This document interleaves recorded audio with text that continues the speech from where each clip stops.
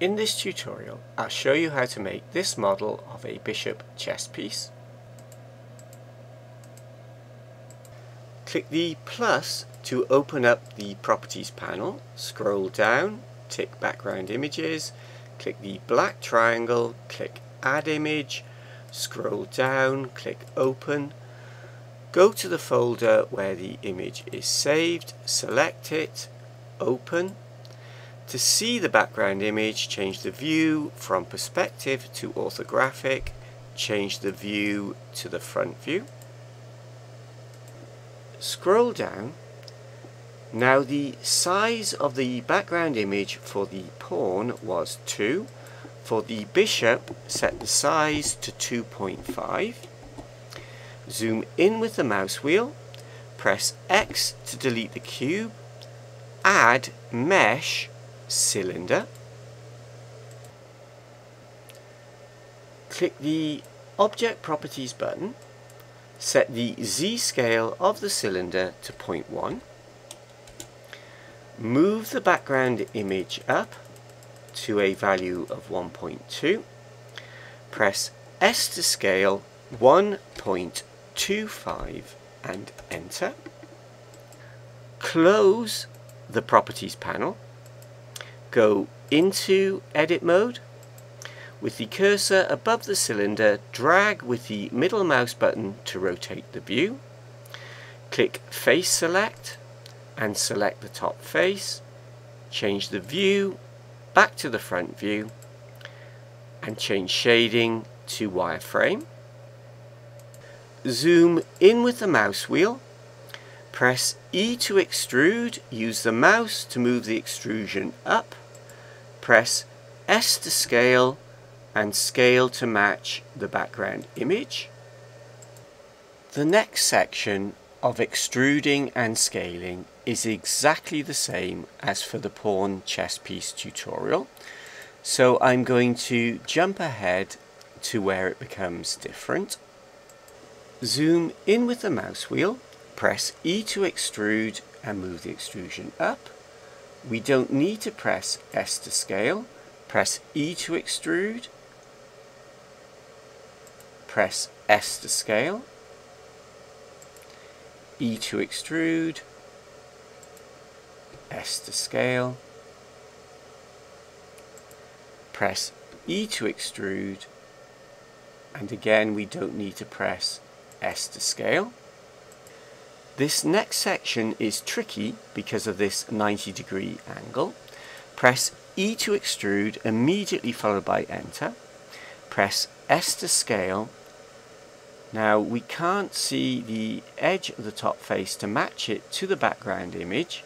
Press 0.68 and Enter. That's a value I found by trial and error. To avoid slanting sides, Control and Z to undo, press E and we can extrude straight up. Press E to extrude, immediately followed by Enter.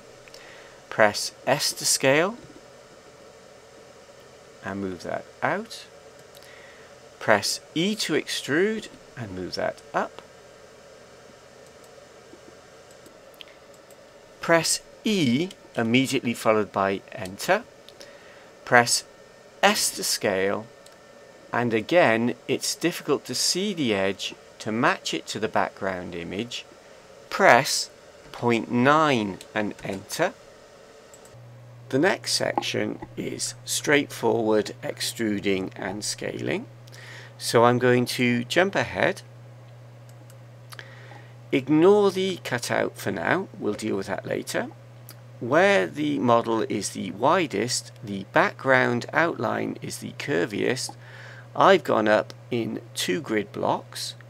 Where the outline is less curvy, I've gone up in bigger intervals.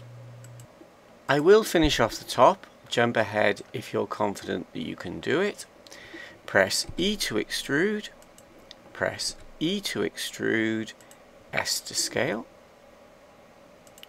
Press E to extrude, S to scale. Press E to extrude, S to scale, E to extrude, and S to scale. Next, for the cutout, zoom back with the mouse wheel and pan, shift and mouse wheel. Go into object mode, add mesh cube, and set the X scale to 0.1. Drag on the tip of the blue arrow to move the cube up until its center point is at the base of the cutout. Zoom in with the mouse wheel and pan, shift and mouse wheel. Press R to rotate and rotate until the sides are parallel. The angle is roughly 30 degrees. I'm going to set the angle to 30 degrees and reduce the X scale to 0.07. Use the tip of the blue arrow to move the cube up and the tip of the red arrow to move the cube across. I'm going to round the values to 5.17 and 0.5. Change the shading to solid. Zoom back with the mouse wheel and pan, shift and mouse wheel. Drag with the middle mouse button to rotate the view.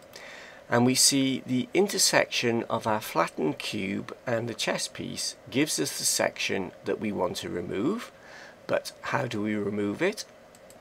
Select the bishop, click the modifiers button, click the add modifier button, add a Boolean modifier, change the operation to difference. We want to subtract the cube from the bishop, click apply. Select the cube and press X to delete it, and we're left with what looks like a pretty good cutout. It looks good until we apply smooth shading, and then it doesn't look so good. The problem is that the Boolean modifier cuts through a lot of edges and faces, leaving a geometry that's a bit of a mess. There is a quick fix solution. We can add an edge split modifier that will clean up a lot of the problems, a lot of them but not all.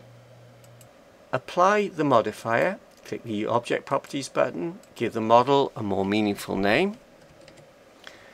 Reset the scale values. In the object menu, apply scale, and in the object menu, transform origin to center of mass.